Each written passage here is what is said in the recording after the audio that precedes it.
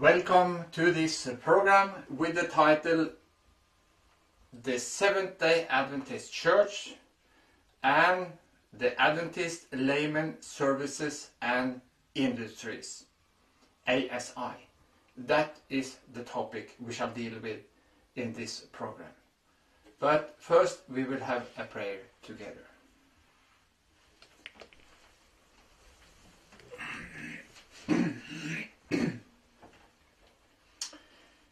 Dear Heavenly Father, we are thankful that you have called us to freedom, and we pray that you must help us to understand how we shall be free and not slave through this program. We pray for this in Jesus' name. Amen.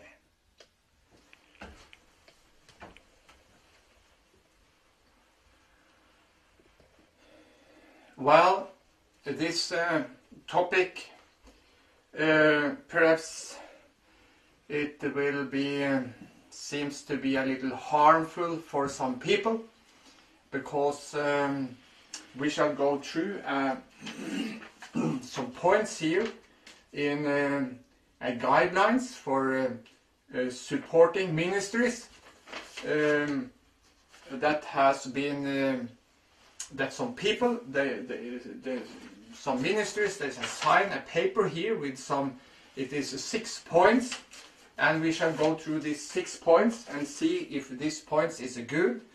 And it is actually the Adventist Layman Services and Industries. It is the ministry that is standing behind the lay people in a way and the church.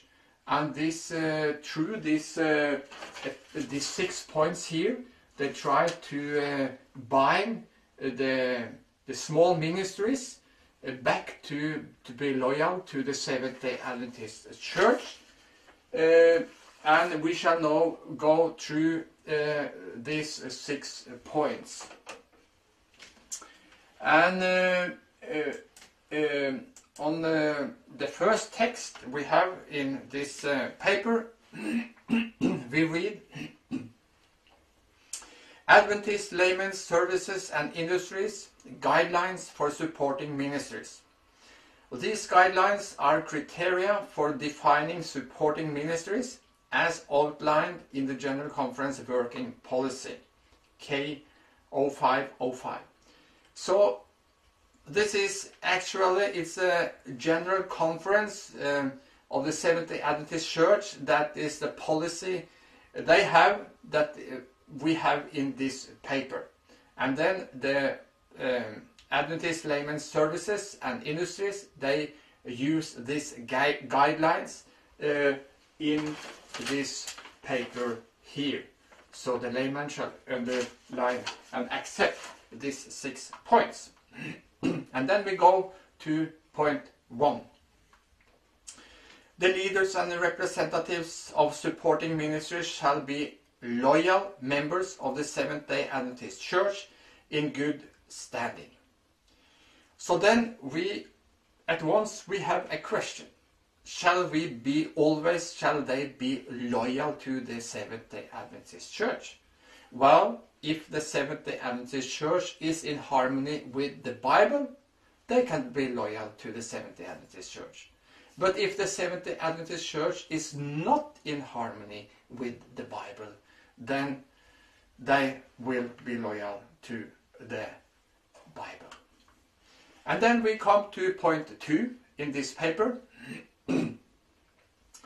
The theological positions of the supporting ministries and the emphasis placed upon them shall be in harmony with the fundamental beliefs of the Seventh-day Adventist Church.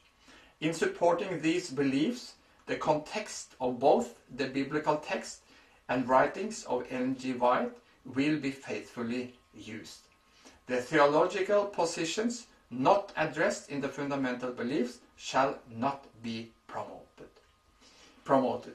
And in this connection, we will see if the Seventh-day Adventist Church themselves are in harmony with the Bible and Ellen White's writings. we will see if the Seventh-day Adventist leaders promote the teaching of the Bible and the writings of Ellen White, and do they practice what they are teaching? That is the question.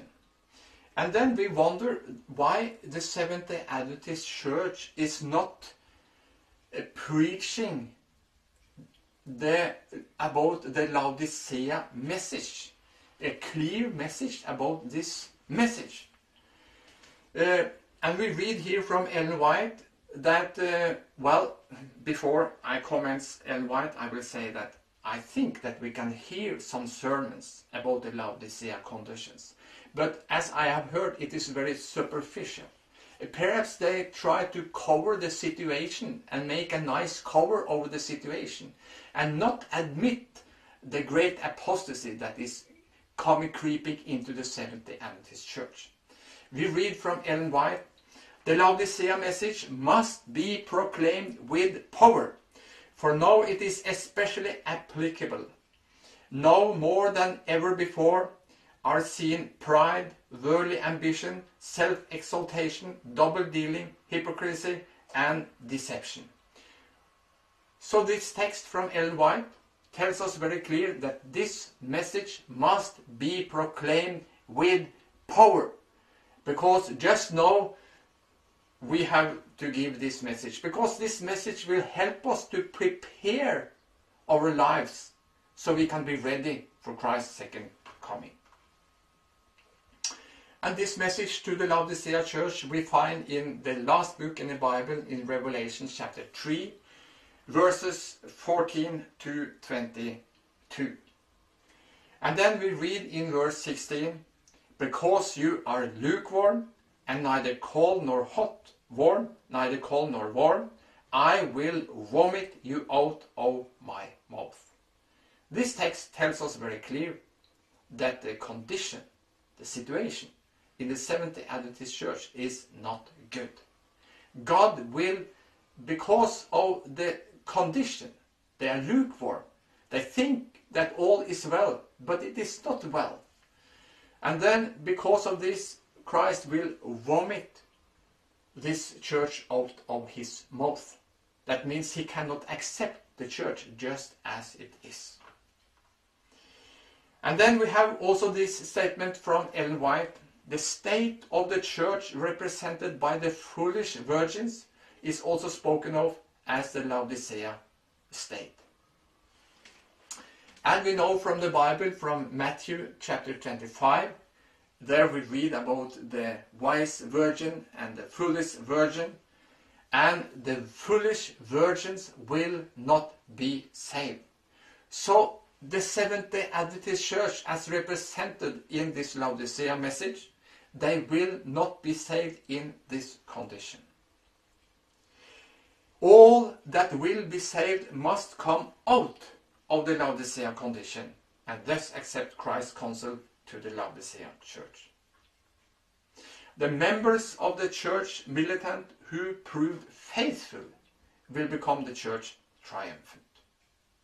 So here we read about the remnant, because some preachers within the Seventh-day Adventist Church think that the church will be clean. At last it will be clean.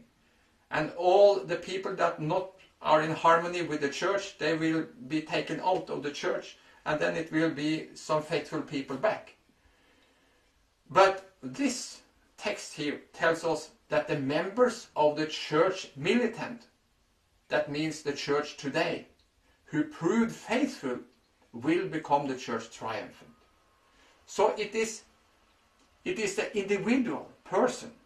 It is the person who proved faithful that will be the church among the church triumphant. That is the remnant.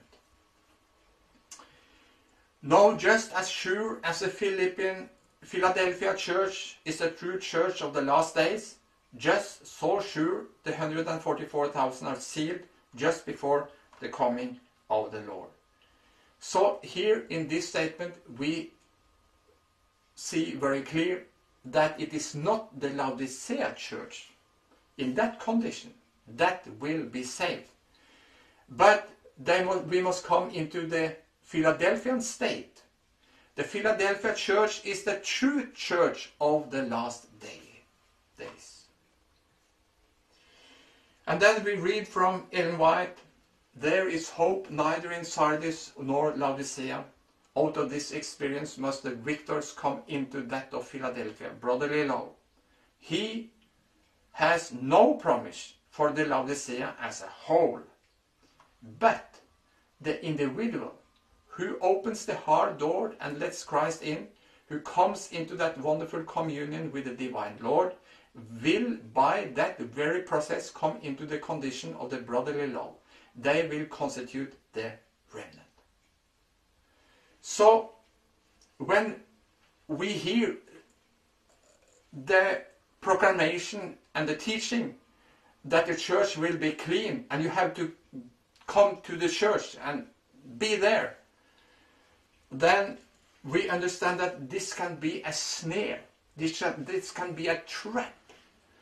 Because the Bible and the Spirit and Prophecy, Ellen White's writings, tells us that it is the individual that accept Christ as a Savior and decide to follow Him all the way.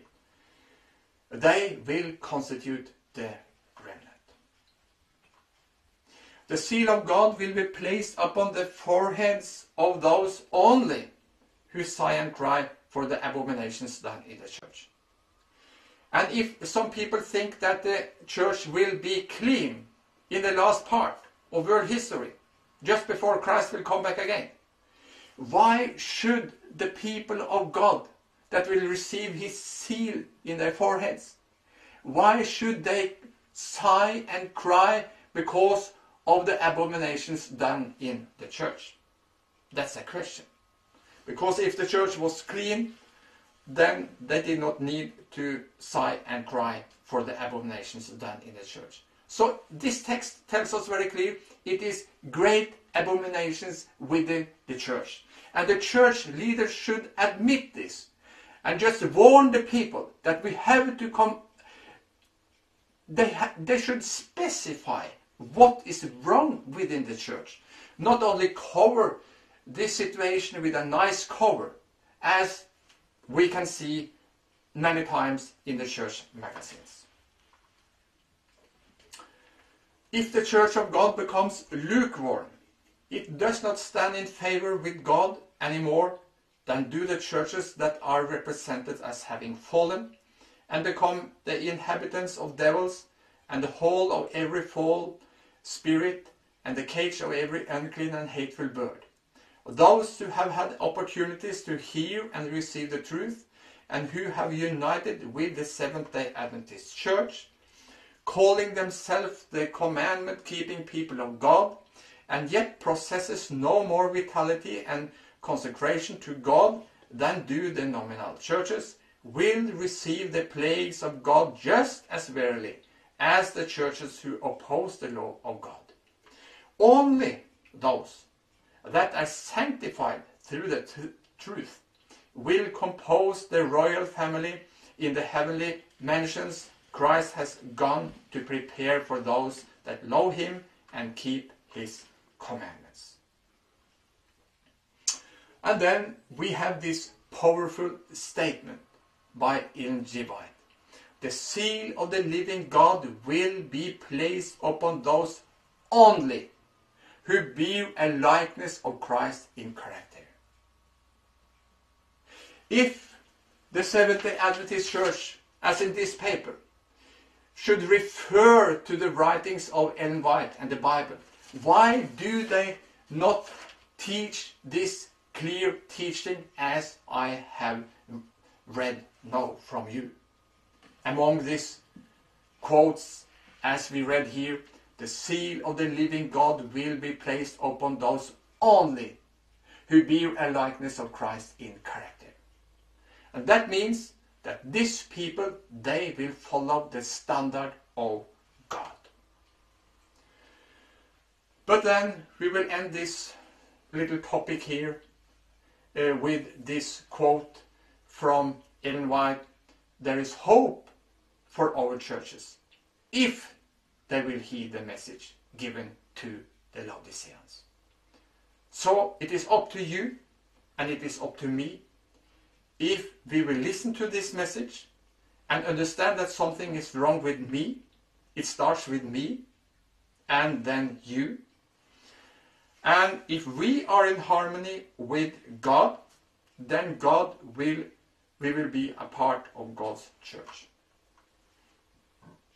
And then we also wonder why the Seventh-day Adventist Church not preach all the three angels' messages very clear. You can hear some few sermons perhaps about this topic, but this topic is the three angels' message as we have it from Revelation chapter 14 verses 6 to 12. This we should concentrate to give this message to the world. And we can read this message. "And I saw another angel fly in the midst of heaven, having the everlasting gospel to preach unto them that dwell on the earth, and to every nation and kindred and tongue and people, saying with a loud voice, Fear God, and give glory to him, for the hour of his judgments is come, and worship him that made heaven and earth and the sea and the fountains of water." So, very clear, this is the everlasting gospel that shall be given, and we also shall preach, among others, in this message, that we shall fear God and give glory to him in our lives and in our preaching. And we shall also preach to the world that the judgment has started in heaven. We read here, the judgment is come. So before Christ is coming back again, it has been a judgment in heaven. And Christ has decided who will be saved and who will be lost. And we shall also worship him that created all things. And then the second message. "And there followed another angel saying, Babylon is fallen, that great city, because she has made all nations drink of the wine of the wrath of her fornication." So Babylon the Great, that points to all these signs of this power, points to the papacy, and they're working together with fallen Protestant churches today. But this Babylon the Great has fallen. It is not following the word of God, and they give the nations a drink of the wine of the wrath of her fornication. So that is false doctrines and biblical doctrines and traditions that this church give to the people.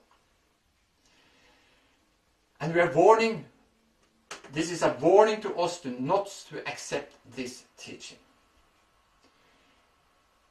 "And the third angel followed them, saying with a loud voice, If any man worship the beast and his image, and receive his mark in his forehead or in his hand, then he will be punished by the wrath of God." So here is a warning also to accept, to worship the beast, the papacy, and take his image. The image of the papacy is that church and state is working together.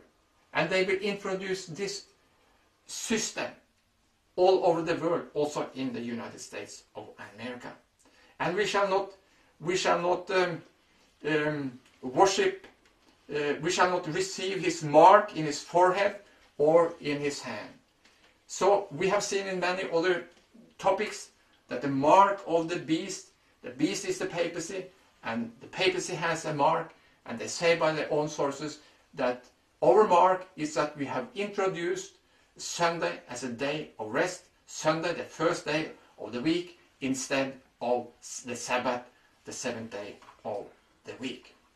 And this decision they have made there is a mark of their authority in religious matters.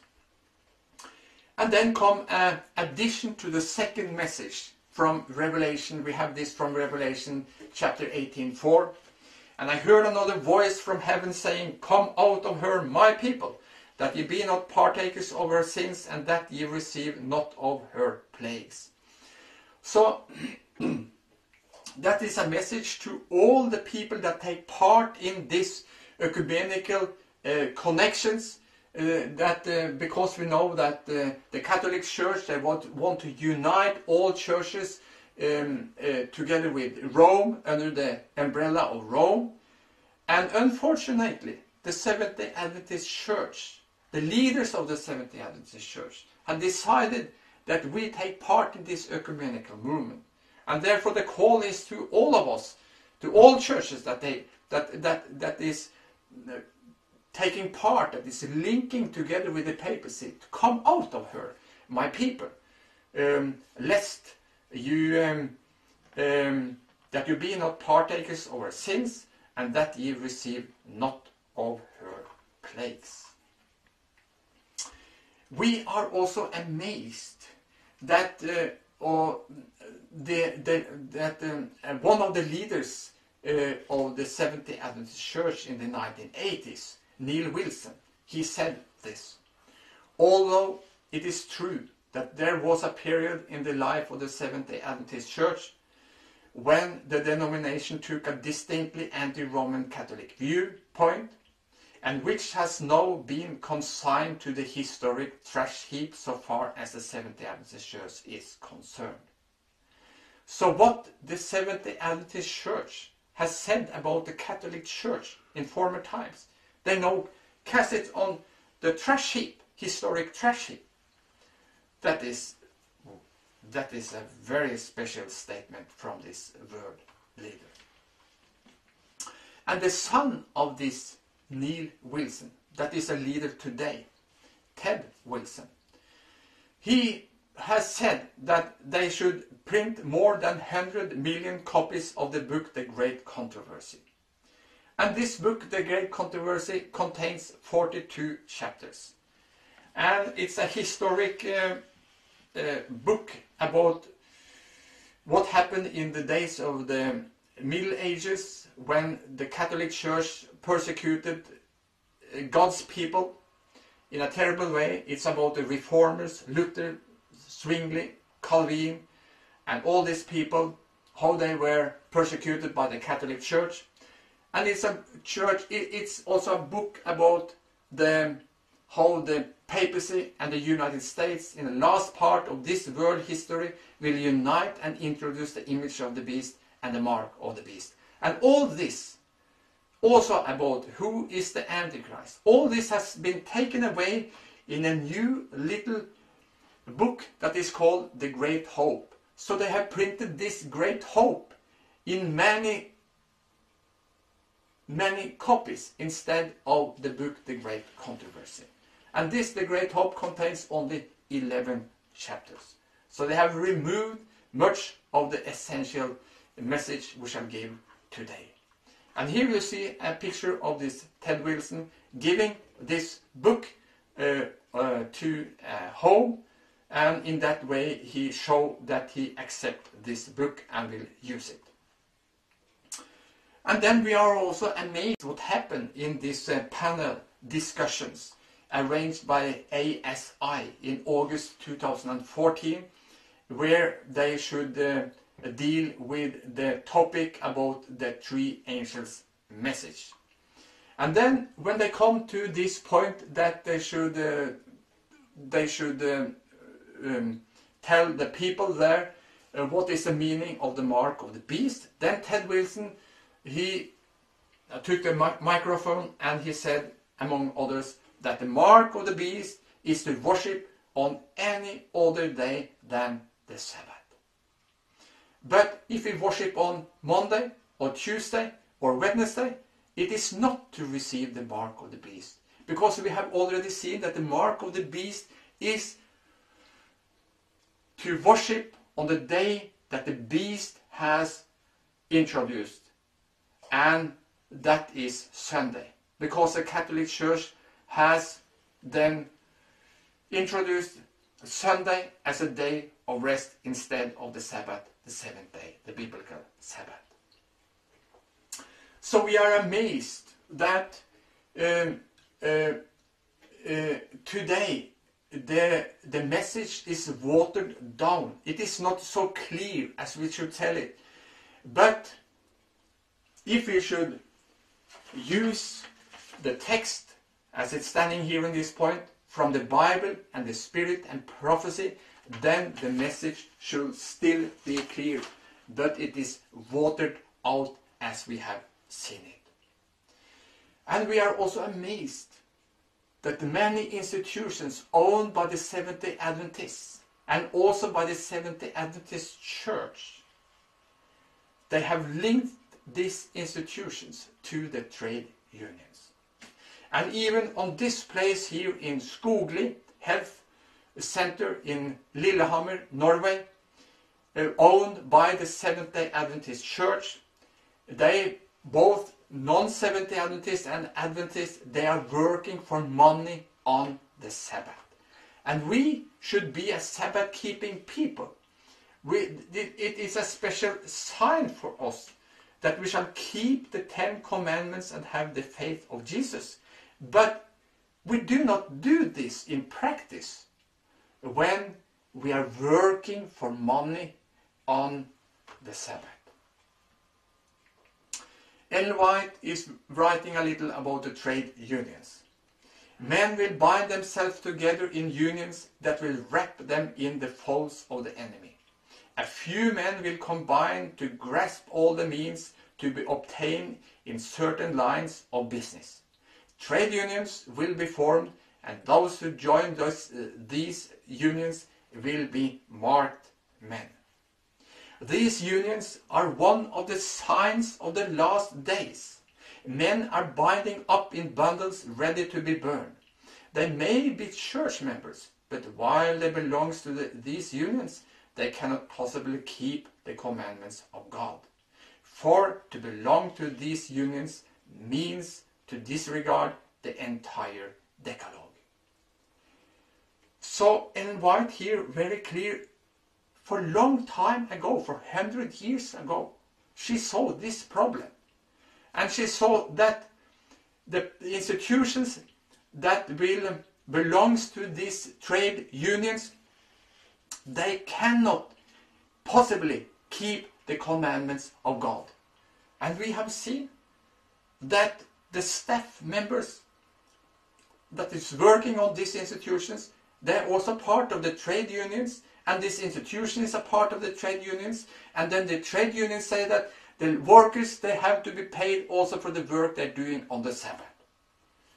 So that is a fulfillment of this prophecy of Ellen White, that the people and the institutions that belong to these unions, they cannot possibly keep the commandments of God. It's another quote. Those who claim to be the children of God are in no case to bind up with the labor unions that are formed or that shall be formed. This the Lord forbids. Cannot those who study the prophecies see and understand what is before us? So here, Ellen White, some people they say that, oh, this was something she wrote for 100 years ago.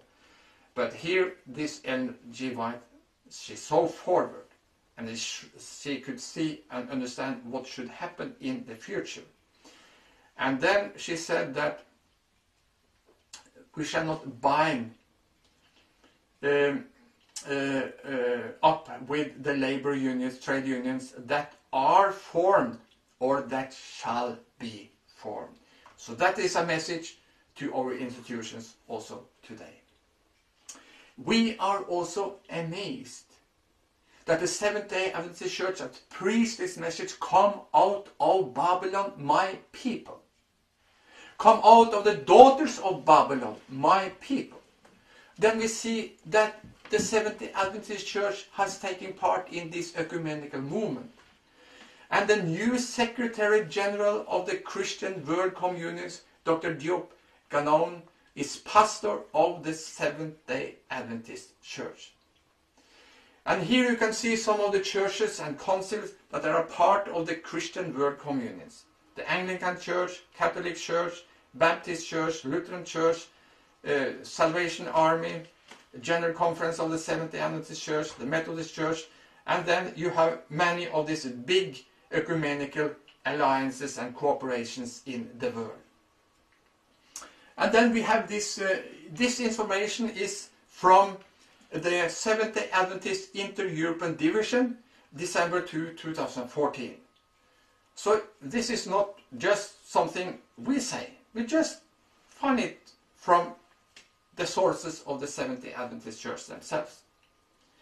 And then we read, the conferences of secretaries represents about 2 billion Christians and cover more churches than any other organizations.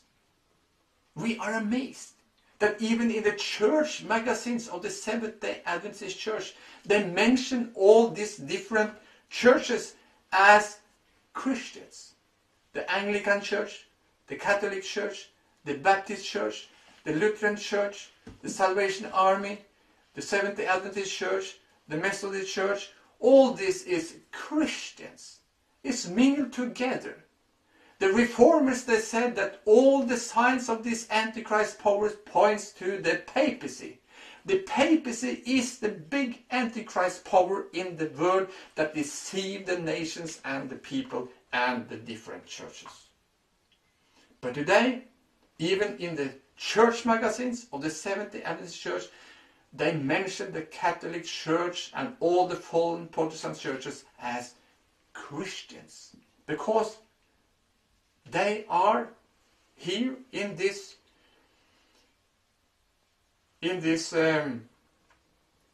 Christian world communions together with the Seventh-day Adventist Church. And then we are also amazed that the standard and the preaching of the Seventh-day Adventist Church is lowering. The standard is lowering. And they are preaching a new theology. It seems that they are online with many of the other churches in this ecumenical connection. And then we read from a Norwegian church magazine, the Advent Nytt, January 2015. And this is the editor of this magazine, Tor Kjærhansen. He writes, "We are brothers and sisters in the faith." It is these people that have these different churches that are together with him to make this new ecumenical Bible based on the Codex Vaticanus and Codex Sinaiticus. He says, we are brothers and sisters in the faith. Christians in all denominations need to experience that we share the central doctrines of faith. We are not as different as we know and then believe. So he thinks that we have the central doctrines of our faith together with the other denominations. That is so wrong. And he continues, on the contrary, we share a common faith, experiences and values because we are influenced by God's word. In this connection, we have a question. Where is the voice of the Protestants that shall reveal Antichrist and her daughters? And why has the voice been silenced? What has happened? We also find that Ellen White, she wrote that books containing false theories have been permitted to come from an office controlled by Seventh-day Adventists, while the very books that the managers should have been active and zealous in circulating everywhere have been left to lie unused on the shelves. When the pure truth is mingled with the slime of satanic deceptions, how can God work for the advancement of his cause? And today we see that many books from other denominations, from other churches, they are coming into the library of the Seventh-day Adventist Church members. And Ellen White, she continued, the enemy of souls has sought to bring in the supposition that the Great Reformation was to take place among Seventh-day Adventists, and that this Reformation would consist in giving up the doctrines which stands as the pillars of our faith. The principles of truth that God in His wisdom has given to the remnant church would be disregarded. Our religions would be changed. Books of a new order would be written. And we have seen this, that new books of a new order has come into our ranks. They are not in harmony with the Bible and the Spirit and prophecy. And these self-supporting ministries, they should support the church. But the church is not in harmony with the Word of God. That is not right. We shall always be in harmony with the Bible and take part with the people that are interested to follow the guidelines, the blueprint, as we find it in the Bible. We can also mention that the Seventh-day Adventist Church also have gone out with a book. It's called Question and Doctrines. That is not the clear and right message that we should give today. Much is correct in this book, but not all. So, books of a new order would be written. And we are also amazed, because here we read that we shall support the guidelines of the Seventh-day Adventist Church. They shall tell us which guidelines we shall follow. And we shall, as they say it, very nice that we shall follow the guidelines from the Bible and the Spirit and prophecy. But in the practice use, we see that the Seventh-day Adventist Church differ from the Bible and the Spirit and prophecy in many points today. It's an apostasy coming into the church. And this is also the situation with drama and theater.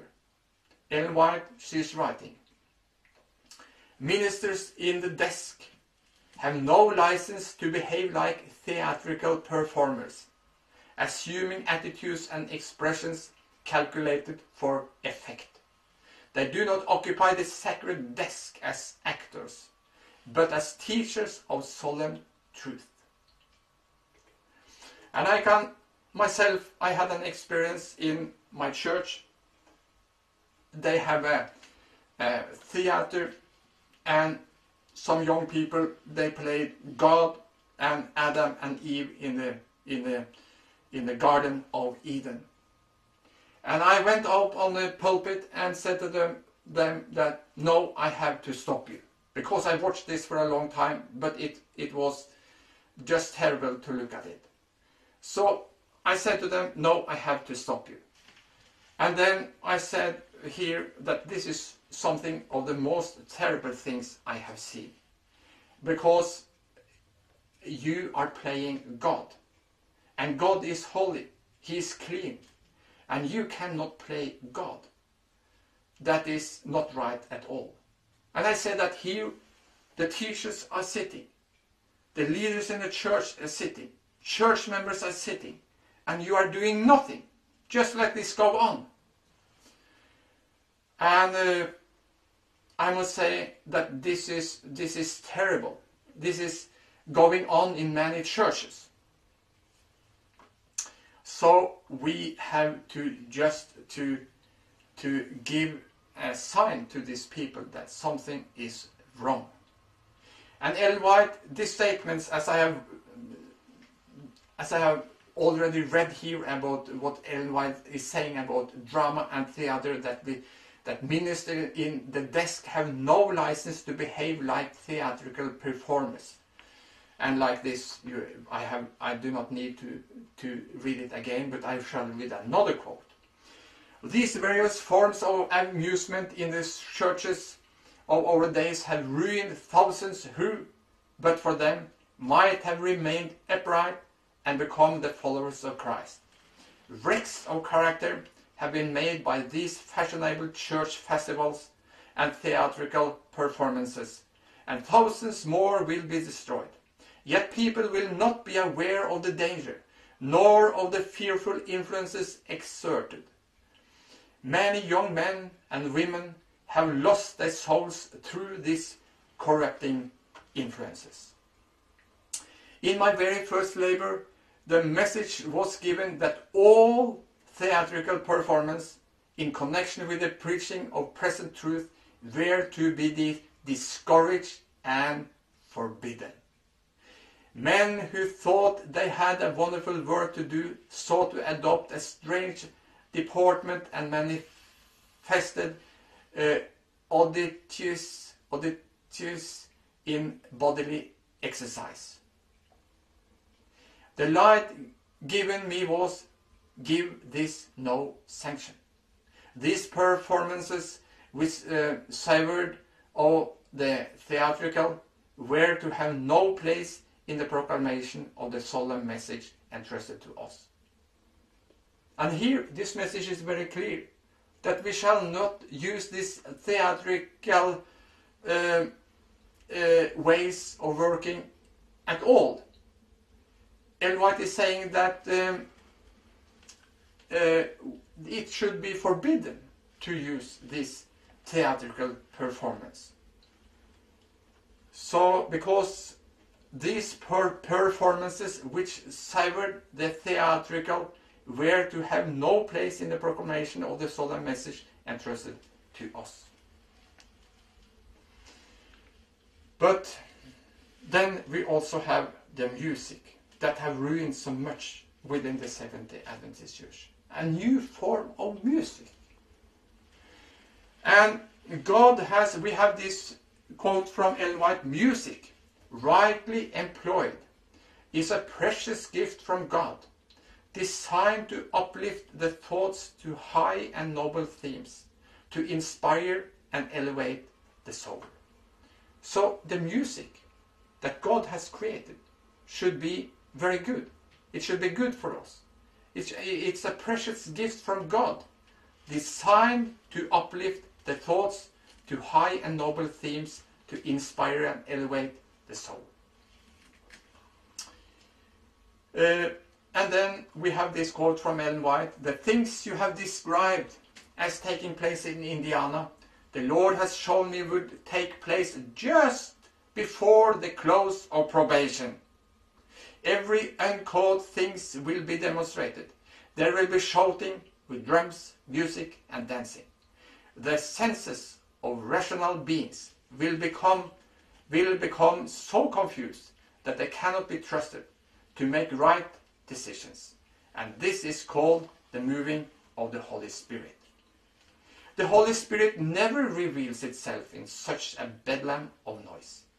This is an invention of Satan to cover up his ingenious methods for making of no effect a pure, sincere, elevating, ennobling, sanctifying truth for this time.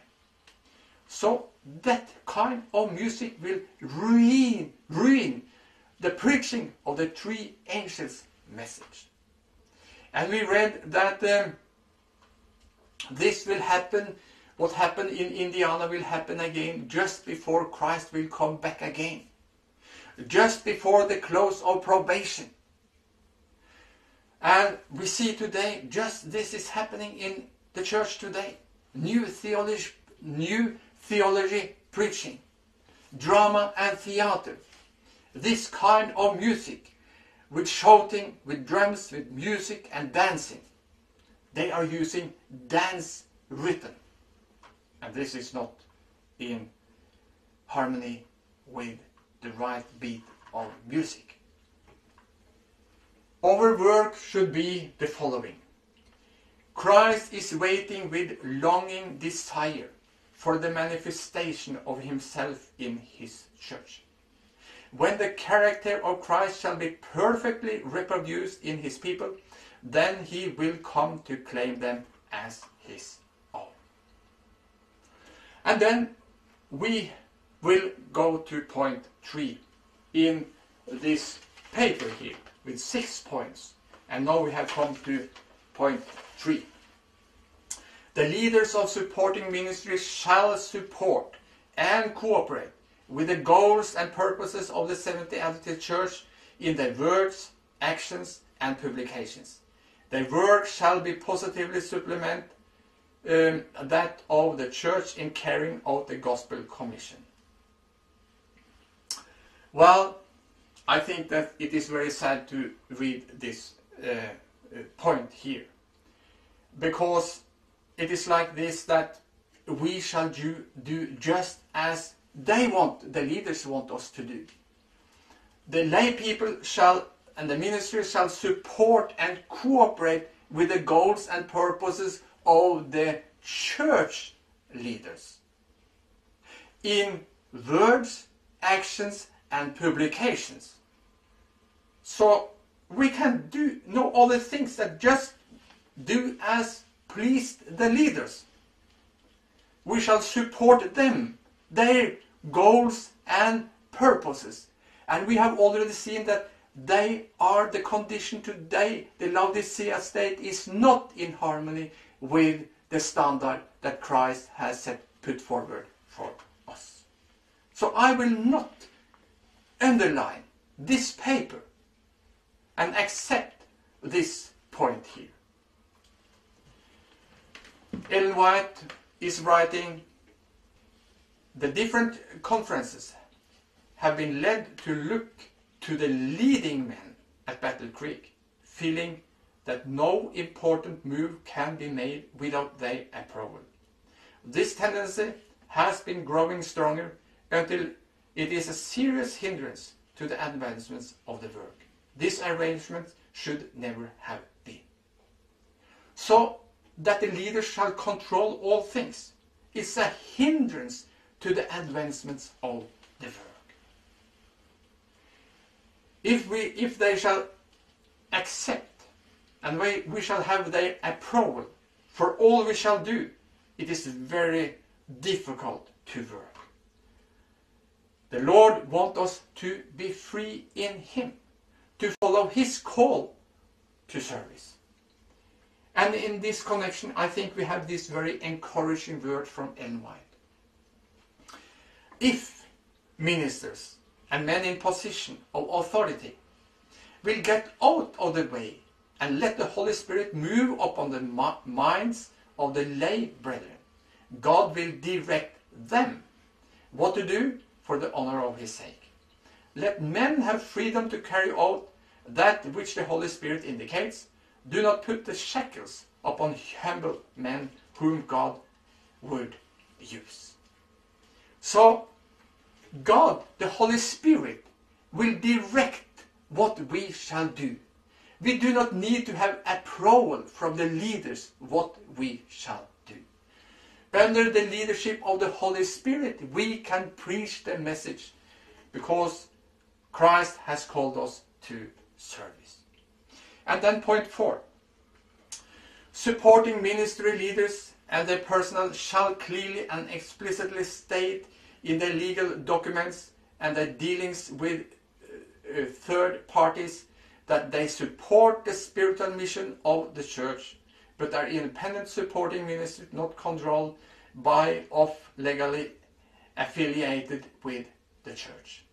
So here we have it again, that in the documents and in the speech, in the dealing with other people, they shall support the spiritual mission of the church. And we have seen that the situation in the church and how they conduct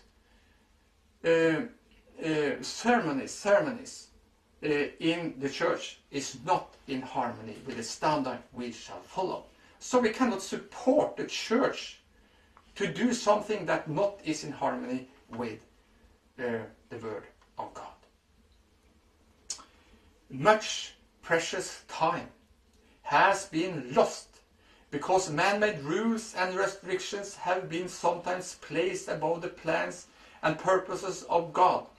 In the name of the Lord, I appeal to our conference workers to strengthen and support and labor in harmony with our brethren at Madison, who are carrying forward a work that God has appointed them.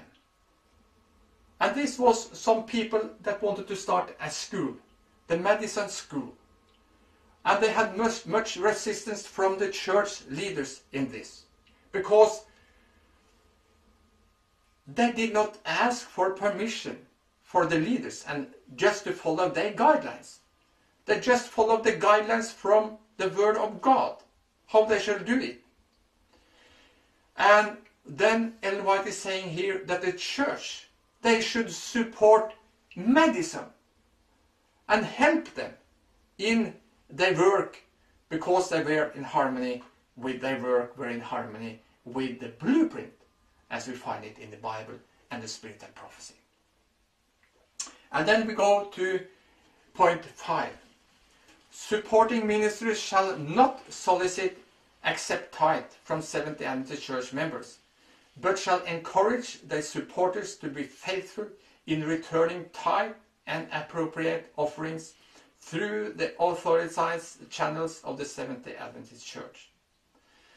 So here is a very touching point about the tithe. But this is an appeal to the lay people, that they shall not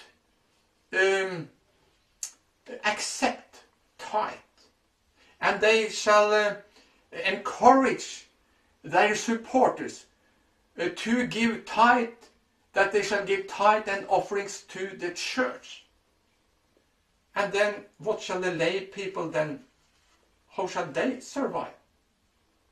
When they shall not accept tithe, and they shall encourage people to give their tithe and offerings, voluntary offerings to the church.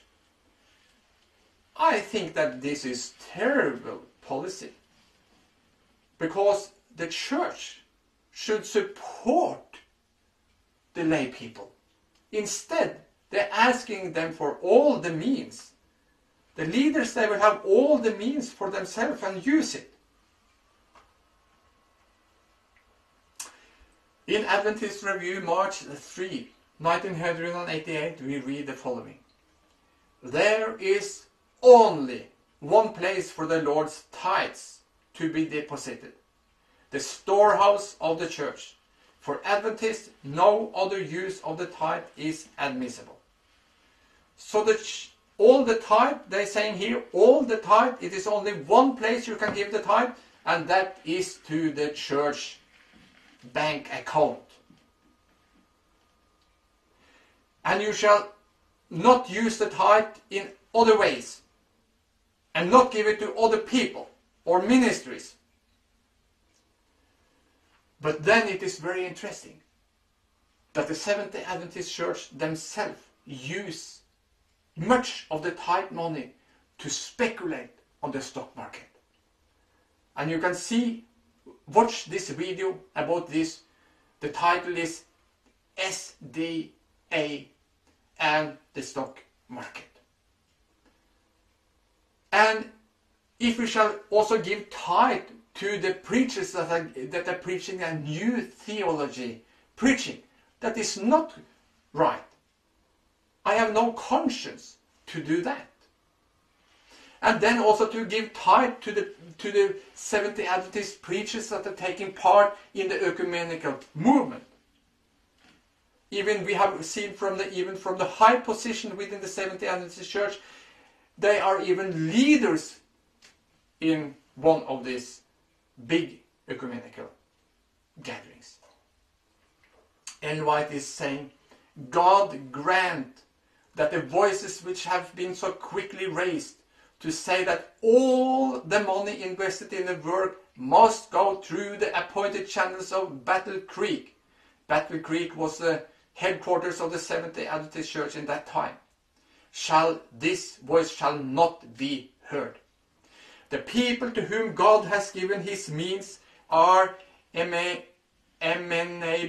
to him alone. It is a privilege to give directly aid and assistance to mission. So this statement says very clear that we shall not give all the means, all the tithe money to the church, but we can give it directly there where they need the money. Because if the church leaders gave the tithe to all that gave the preaching, the right message to the world today, then the problem was solved. But they just give to some special people that are accepted by the church. And the lay people that not have underlined this paper, they shall not have tithe or money, just as, and this is from the view of the leaders of the Seventh-day Adventist Church. But the Bible is saying that all, in 1 Corinthians 9:14, even so the Lord has commanded that those who preach the gospel should live from the gospel. So this is what the Lord has directed us to do. It is not the same as the leaders of the Seventh-day Adventist Church. If we just follow the leaders in all things, that the tithe should go only to the Seventh-day Adventist headquarters, to the Seventh-day Adventist bank account, then this is not in harmony with this text either. Because this text says that those who preach the gospel should live from the gospel. It is not only the men that have been at Newbold or Loma Linda or Andrews or some of these colleges that have been priests, educated as priests, that shall have the tithe. The tithe is for everyone that is giving a clear message for this time and use all the time for this. Ellen White, she wrote something about the tithe. And here we have some quotes. I have myself appropriated my tithe to the most needy cases brought to my notice. I have been instructed to do this, and as the money is not withheld from the Lord's treasury, the storehouse, it is not a matter that should be commented upon. Some cases have been kept before me for years, and I have supplied their needs from the tithe, as God has instructed me to do. And if any person shall say to me, Sister White, will you appropriate my tithe where you know it is most needed? I shall say, yes, I will, and I have done it. I do not care to give publicity to this work, which the Lord has appointed me to do, and others to do. Conclusion. When Ellen G. White gave tithe directly to those engaged in the gospel work, she said that this money had not been withheld from the Lord's treasury, from the storehouse. And then she said that the Lord had not only appointed her to do this, but also others. Obviously, then the storehouse must include more than one organization or group. In fact, the Lord has forbidden that all monies go through one organization. And then we have another example of this. Ellen White is writing about this. There are ministers' wives, Sister Starr, Haskell, Wilson and Robinson, who have been devoted, earnest, whole-souled workers, giving Bible readings and praying with families, helping alone by personal efforts, just as successful as their husbands. These women give their whole time and are told that they receive nothing for their labors because their husbands receive their wages. I tell them to go forward, and such decision shall be reversed. The word says, the laborer is worthy of his hire. When any such decision as this is made, I will, in the name of the Lord, protest. I will feel it is my duty. I will feel it in my duty to create a fund from my tithe money to pay these women, who are accomplishing just as essential work as the ministers are doing, and this tithe I will reserve for work in the same line as that of the ministers hunting for soul. So here Ellen White is saying that I will protest of this, that the leaders, they deny these women to have the tithe money. Because they are worthy to have the tithe money, because they use all the time for this work. And Ellen White decided that she would give from her own tithe to these people directly, not through the leaders, as they are saying. But this is also something that God, if God working on your heart, that you see that some people are doing that they're preaching the gospel for this time, and no one support them, and you see that they have lack of money, then you also, and I also can give our tithe money to these people. And then Ellen White, she continued, this will give you an idea of how matters are in this conference. There are 75 souls organized into the church who are paying their tithe into the conference, and as a saving plan, it has been deemed essential to let these poor soul labor for nothing.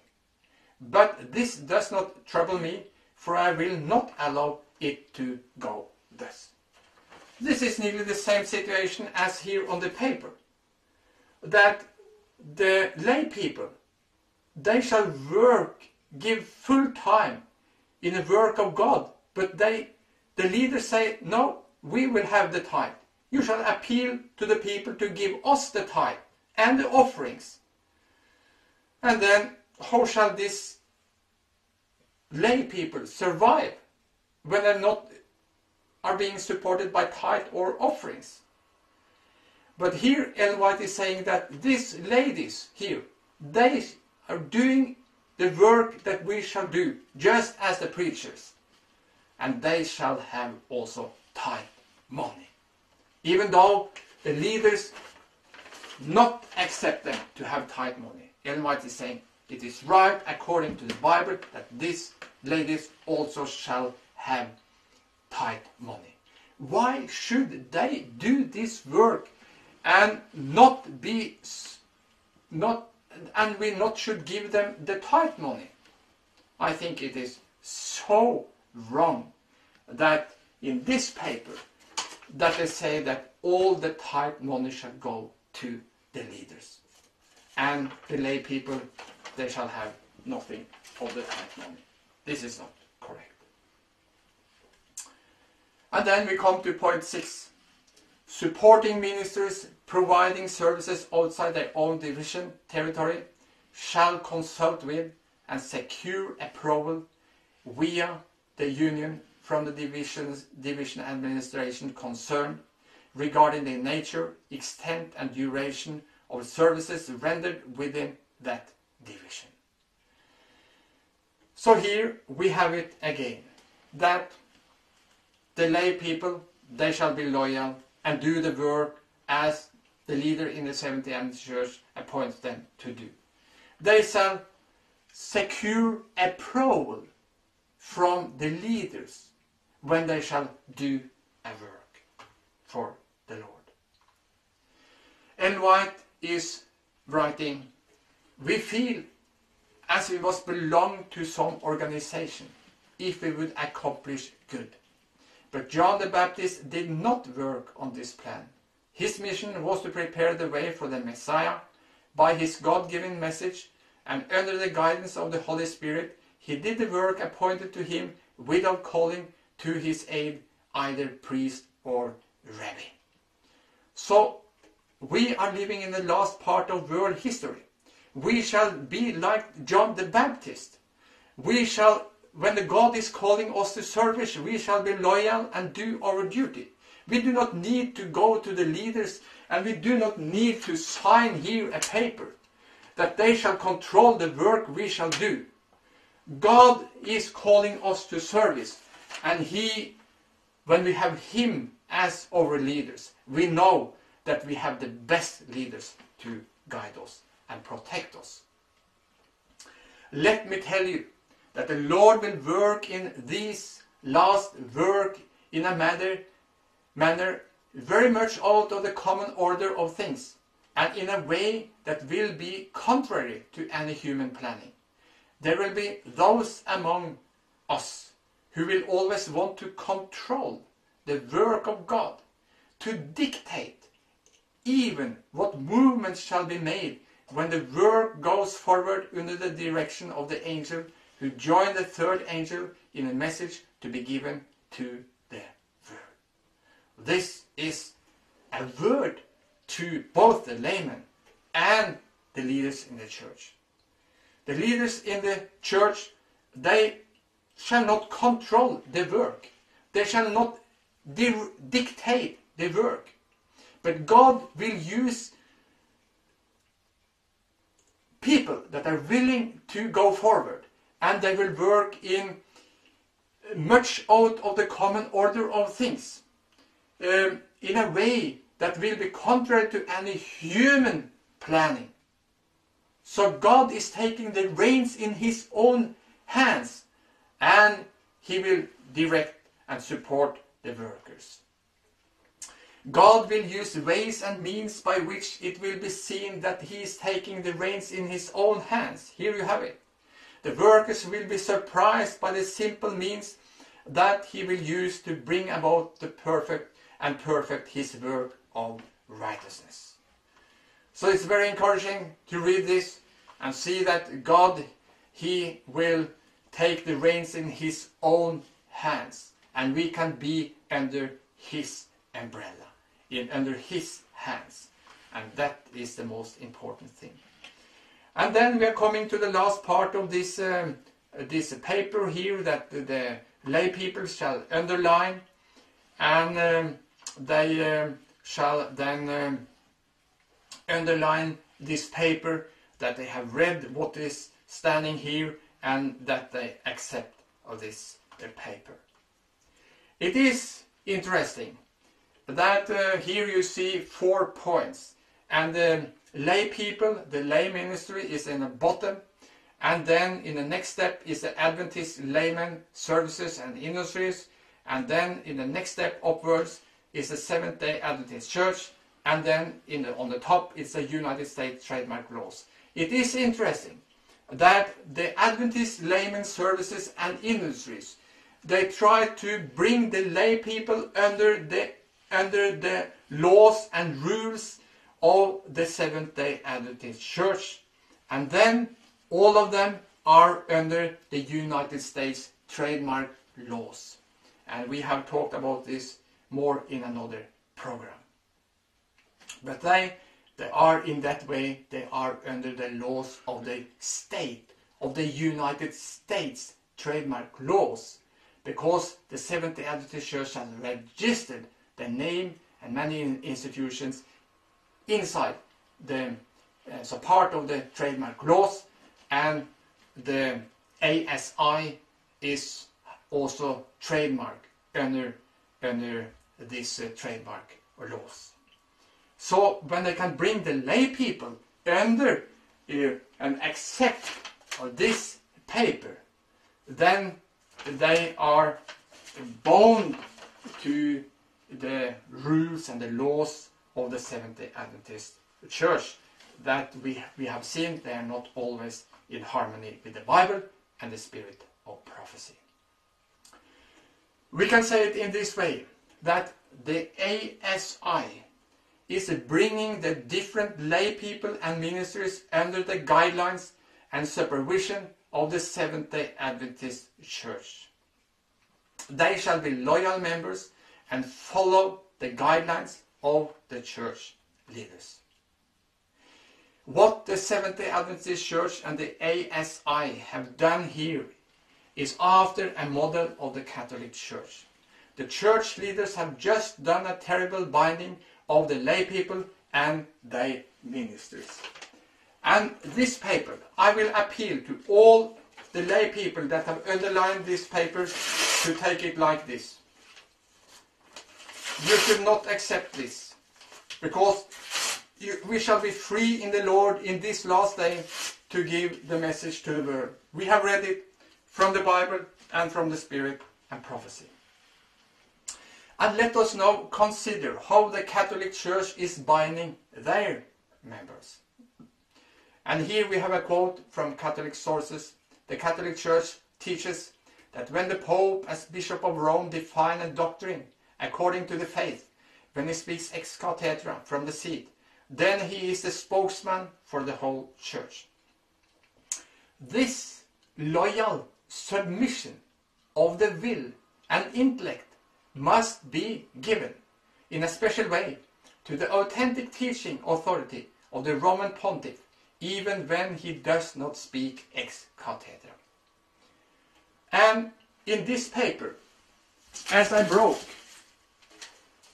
it is like this, that we have to submit to the guidelines of the Church, even if the practice is not in harmony with the Word of God and the Spirit and prophecy, because it's a great apostasy, and we cannot take part in this apostasy.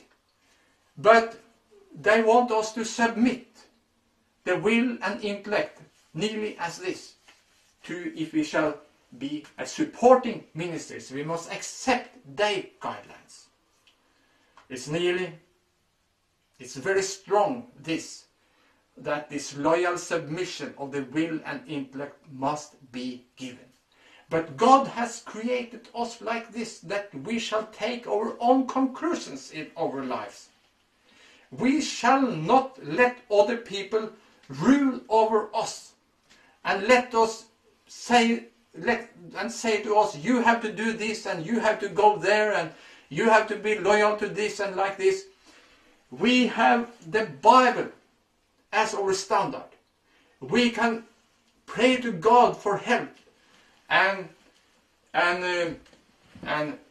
we should be under His hands. Because we read this statement from the Catholic Church, but when you read this, this loyal submission of the will and intellect must be given, then I was reminded of point 6 in this paper, as we deal with in this program. Because in this paper we read that supporting ministries providing services outside their own division territory shall consult with and secure approval from the church leaders. So I think that this is quite similar.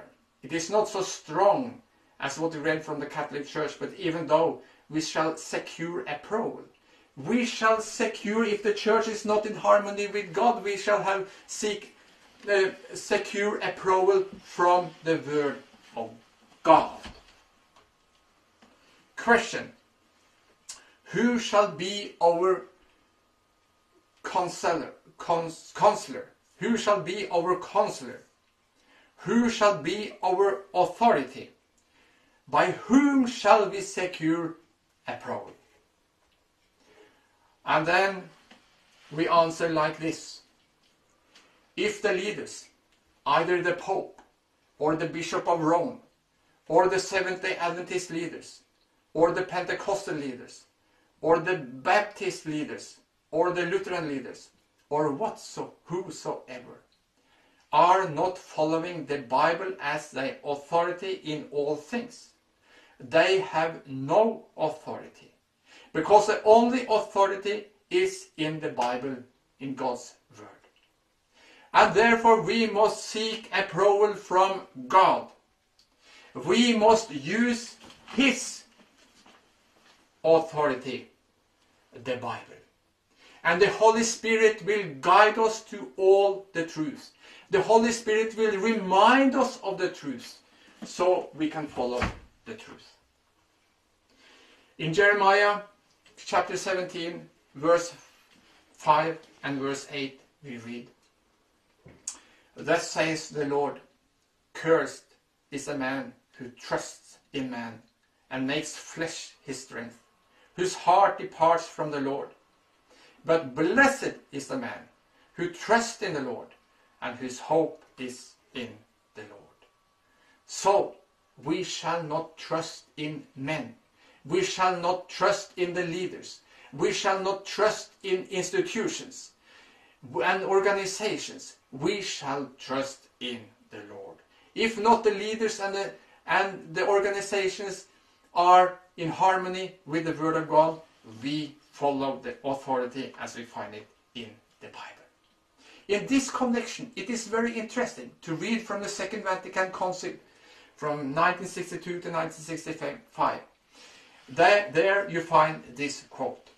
For all of what has been said about the way of interpreting Scripture is subject finally to the judgment of the Church, which carries out the divine commission and ministry of guarding and interpreting the Word of God.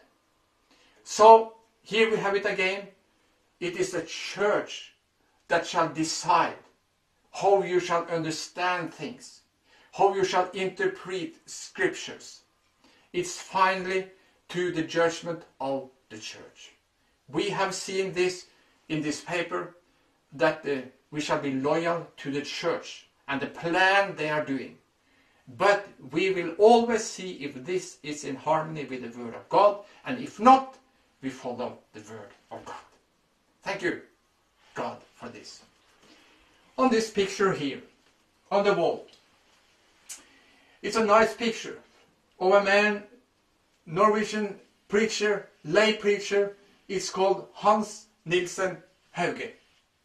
And he has a house meeting, gathered people from the surroundings. He went from place to place and had such house meetings.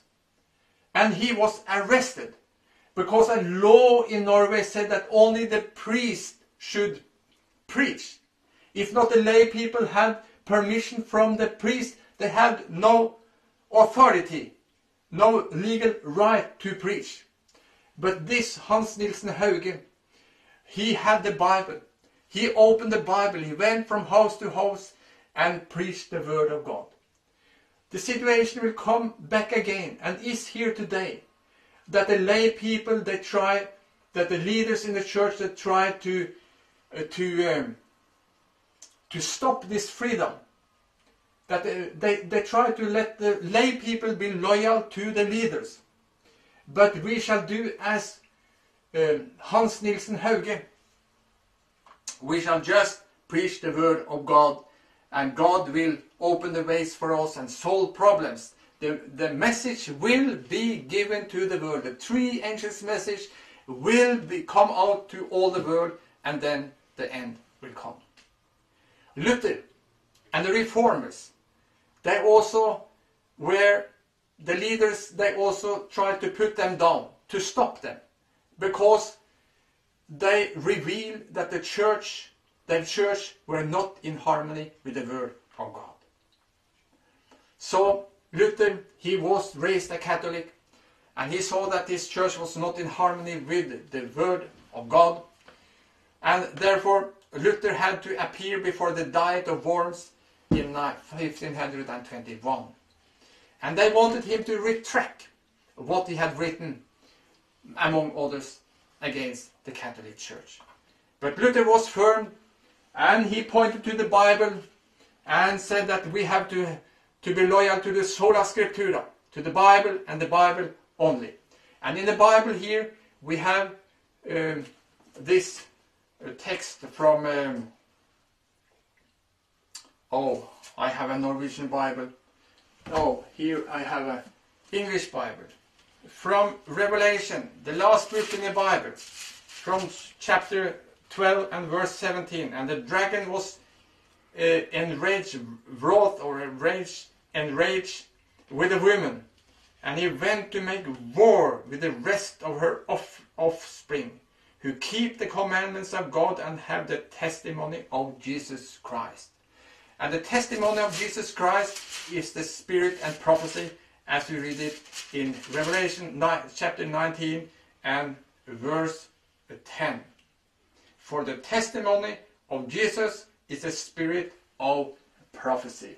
So it's therefore we refer to the Bible and to the Spirit and prophecy, and we believe that the writings of Ellen White was as from the Spirit of God as the other authors in this book have the Spirit of God. While Luther, he said to these leaders, I cannot submit my faith either to the Pope or to the councils. And we have to say the same. We have to lift up the Bible as a standard we shall follow, as Luther on this picture. Today, either we have to submit to the new world order, to the global system, to the international laws, or we have to submit to Christ. It is only that solutions. Because the Bible is saying in Revelation chapter 17, verses 12 to 14, that these world powers, they have war against Christ and his followers, and Christ's followers. So therefore it's only two solutions. Either you will follow the worldly system and their leaders, because they are not harmony with the Word of God. The Bible reveals this. Or you will submit your life to Christ and follow Him fully. The Waldenses, they have to flee to the mountains to survive, and even there, the soldiers of the Catholic Church, they found them in caves and in the mountains. They took their Bibles, they burned them on open streets, because these people, they had this Textus Receptus, and the Catholic Church was not in favor of that. So they burned their Bibles, and even the people themselves were burned at the stake. And we remember also the disciples of Christ after he had ascended to heaven. Then the leaders of the church, they arrested them and put them in prison.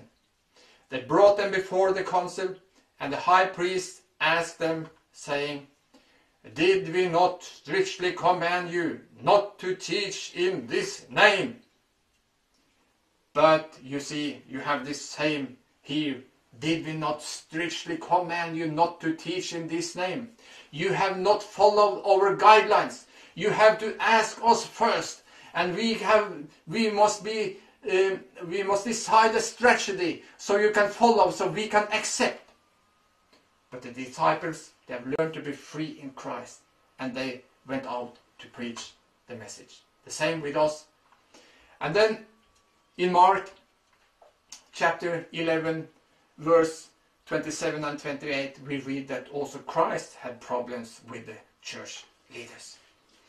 Then Jesus and his disciples, came again to Jerusalem.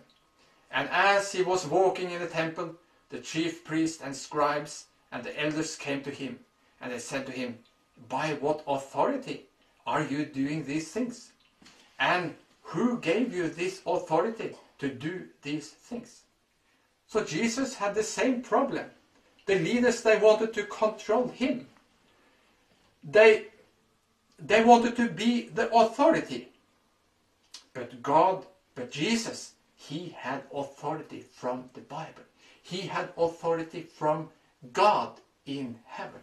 So he did not needed to ask the church leaders at that time. And we do not need to ask the church leaders in this time to give the last message of grace and warning to the people. Christ has given us this clear message. This was his mission. The Spirit of the Lord is upon me, because he has anointed me to preach the gospel to the poor. He has sent me to heal the brokenhearted, to proclaim liberty to the captives, and recovery of sight to the blind, to set at liberty those who are oppressed. It is so many oppressed today. It is so many that are captive. But God, He wants us to break all the ropes that are around us and break every shackle so we can be free in the Lord. Because in John 8:36 we read, "Therefore, if the Son makes you free, you shall be free indeed." Christ, when we are free in Christ, you can just go out and preach the message without asking the priest or the leaders. But if they will support us in this work, it is very good. If we can go together to preach the right gospel, the right message, as we find it in Revelation 14, verses 6 to 12, and in Revelation 18, verse 4, then we will do this together. So what with you and me? Shall we wait until the pastor give us, or the leader in the church, give us permission to preach? I think we always have seen the result, the answer. But we shall also read the answer from Christ. From Matthew 28, verses 18 to 20. "And Jesus came and spoke to his disciples, saying, All power has been given to me in heaven and on earth. Go therefore and teach all nations, baptizing them in the name of the Father and of the Son and of the Holy Spirit, teaching them to observe all things that I have commanded you. And lo, I am with you always, even to the end of the age." This message from Christ is very encouraging, because it tells us that He is the chief commander. He is the leader. He is giving us a command to go out and preach the message. And because He has all power in heaven and on earth, it's because of this we can trust in Him. Therefore we go out in His power in us, and He will be with us always, even though the church leaders will not accept us. It is very interesting to see how God choose people in ancient time. Noah, he was called to service by God. God called Elijah to service. And Jeremiah, God called him to service also. And John the Baptist, he was also called from God to service. And Paul, Christ called him to service. And also the disciples, they were called to service by Christ. And God is calling also you to service. God has called me to service. He has already called me to service, and I have answered yes. Now God is calling you to service. What will you answer? He has said He will be with you. He will guide you. He will give the Holy Spirit. So we have the needed power in our life. He will guide us. He will protect us. He will be with us always. And then, if not, the leaders will ordain you to service. Christ can ordain you to service. Ellen White, we read this encouraging quote from her. "I have been instructed that not a few but many souls will be saved through the labors of men who have looked to Jesus for their ordination and orders." So, Jesus can ordain us to service if we want to follow Him all the way.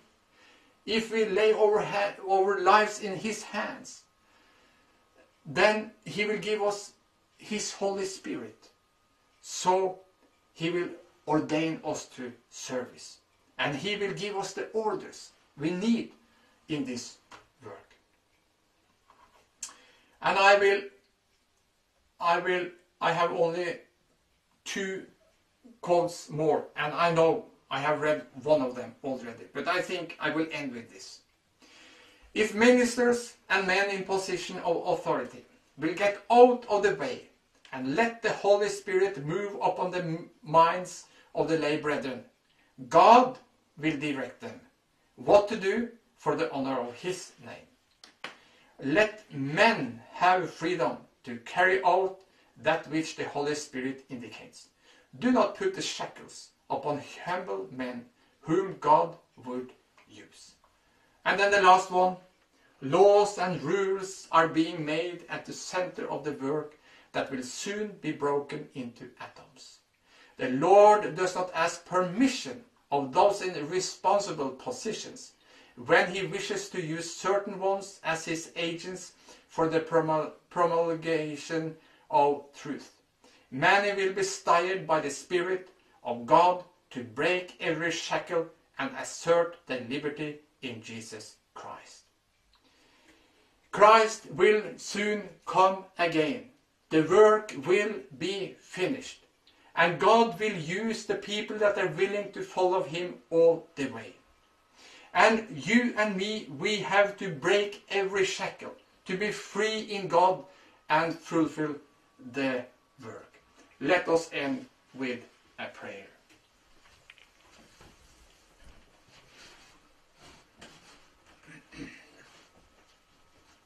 Dear Heavenly Father, we are so thankful for your word, the Bible, and we pray that you must help us to break every shackle, that we must be free in you to give the last message of grace and warning to the world. I pray that you must work upon every heart, men and women that are listening, watching this program, that they must decide to follow you 100%. We are encouraged to read how you will go with us, and we trust in this. In Jesus' name we pray. Amen.